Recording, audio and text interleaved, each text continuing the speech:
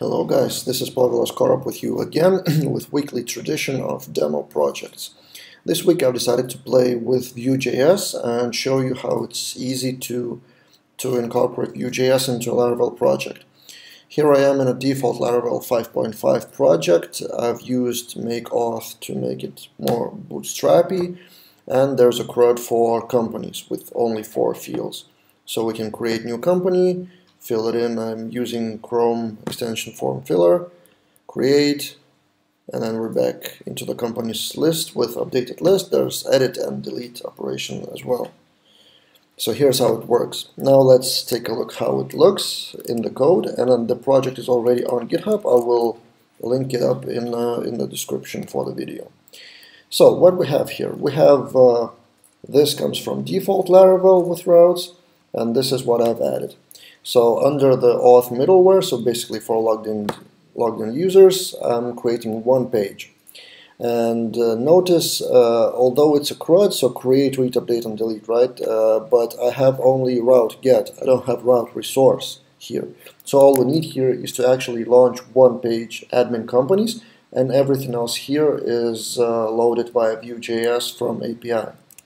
So this is how routes work, and let's take a look at that controller. So companies controller, and this is how it looks. That's it. It loads only one view, which looks like this. There is no data here. It extends layouts app PHP with all those bootstrap UA things. And it has only this. Now let's dig deeper how it all works. To install basically Vue.js, actually you don't even need to install Vue.js. It's inside of Laravel already by default from installation. You have to only install the packages, some libraries for Vue.js. In our case we install npm router, and this is the code, the final code, the Vue router. We import that and we use that. So basically the main file, which is in resources, assets, let me show you, resources, assets.js, and then app.js, which is also included by default in Laravel, just with a less amount of code. All you need to do is to use router, in our case for simple CRUD.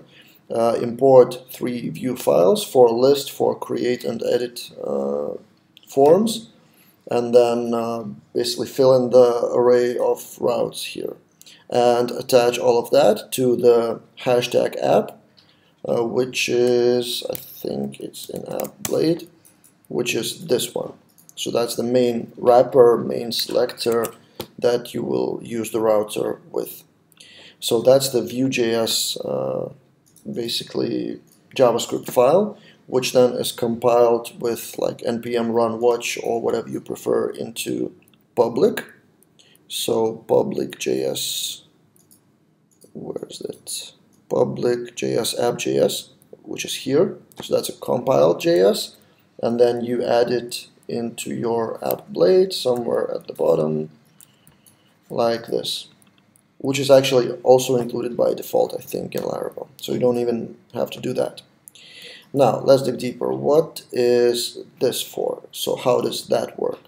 So companies index.vue basically contains all the table, which was, if it was without Vue, it would be in companies index blade. So that's basically the same index blade with table, with just a little JavaScript in it. So hashtag, no, not hashtag, but command template. And then there are bits and pieces. I won't explain it too deeply, but router link to create company. So that's a button, that's this button, which also, it doesn't reload the page, it just shows the form. Then some things here, that's the data to load. So there's no for each here, there's no blade here. It's only JavaScript file. So it takes companies as array, and then for each companies, it loads all the data, and then the link to edit file is with params company ID, and link to delete is a separate function with index what to delete. And then at the bottom, mounted thing is actually calling the data.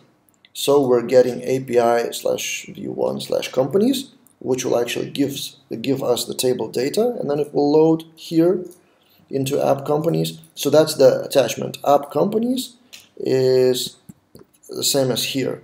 So data comes from here and it's loaded into here, into the loop in Vue.js. And then delete entry is also calling another API call for companies and with ID parameter, and then deleting that particular line of table.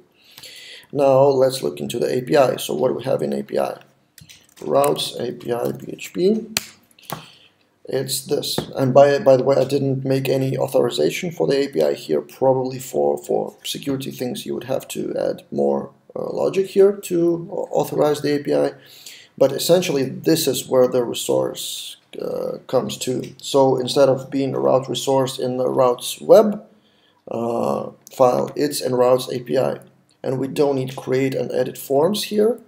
All we need is operations with the data and basically return JSON. So we return either all companies for the index or one company. Show, I don't even use that thing. But anyway, so update, store, and destroy. So basically all the operations with the data go to API and then are reused with the calls like this. Same actually, it's in companies create. So companies create is a bootstrap form, but with attaching the fields to the model company, and then on clicking save, it posts to the API companies, and yeah, that's basically it.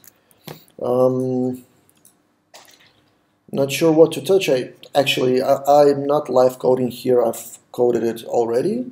So maybe if you try to create that from scratch, it will be more difficult for you, because there are like syntax things and how to do that, and there are actually multiple ways to code the same thing. You will probably find it coded in a different way elsewhere, but that's the basic functionality, how you can use Vue.js inside of Laravel project without digging too deeper into the Vue.js. All you need to do is how to use Vue router and how to attach Vue files and how to get syntax like this into the .vue files.